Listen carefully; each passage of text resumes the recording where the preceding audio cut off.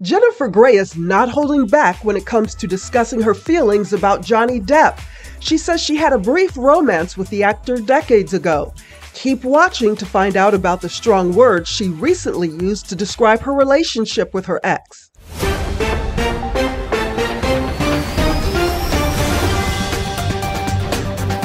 Jennifer Grey is now opening up about her life and loves. She rose to stardom in 1987 when she starred with Patrick Swayze in Dirty Dancing.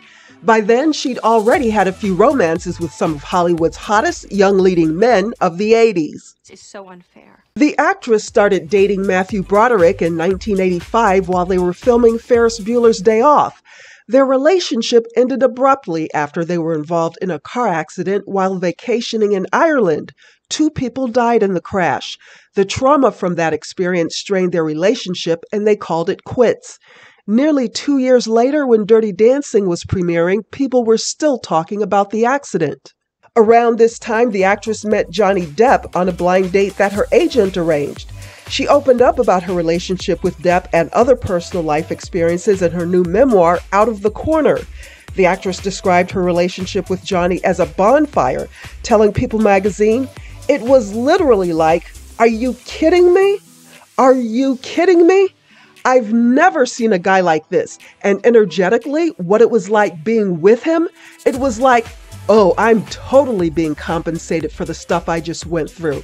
She says they quickly got engaged, and according to Jennifer, Johnny had a hard time dealing with his rising career and was frustrated being seen as a heartthrob.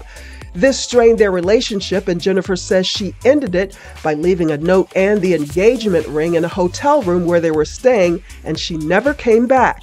The actress married actor Clark Gregg in 2001, and they divorced in 2021. They have a daughter named Stella.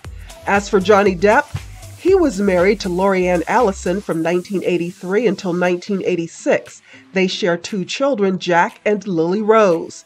Then he tied the knot with Amber Heard in 2015. They divorced in 2017. In 2021, the actor filed a $50 million defamation lawsuit against Amber after she wrote an op-ed in the Washington Post accusing him of physical abuse. While Johnny may have a lot to say about Amber in court, he has never publicly spoken about his romance with Jennifer Grey.